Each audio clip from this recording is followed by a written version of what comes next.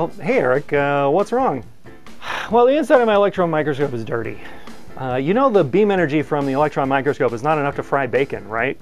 What? No, I haven't been trying to fry bacon in my microscope recently. I mean, who would do that? Yeah, so what sort of problems are you having? Well, it doesn't matter how I clean my samples. Once they go inside the microscope, I have all these contamination issues. You know, you get dark boxes over everything, and on top of that, I have a lot of image and stigmator drifting issues. Well, it does sound like the inside surfaces of your microscope are saturated with adsorbed hydrocarbons. Yes, what you said. Well, hydrocarbons inside your microscope will very quickly contaminate your sample and then polymerize under the beam, which is why your image gets dark, since the secondary electron coefficient of carbon is very, very low. And as you've seen with your samples, this causes a lack of surface detail and washed out contrast.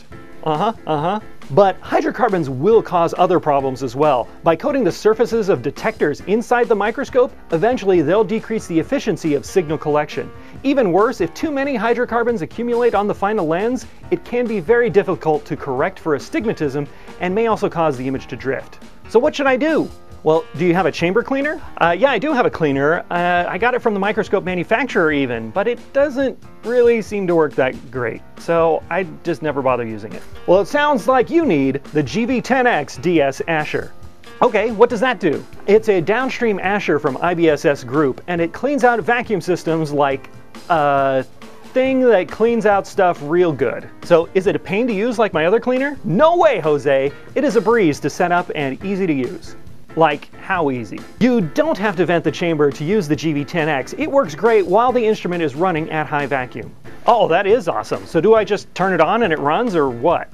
It can be operated manually or automatically based on chamber pressure. So for example, you can set up the system to run in a preset way just by turning on the power. Or you can change the settings to do specific things, like a light cleaning or a heavy cleaning of the chamber, or you can clean your samples while they're inside the microscope.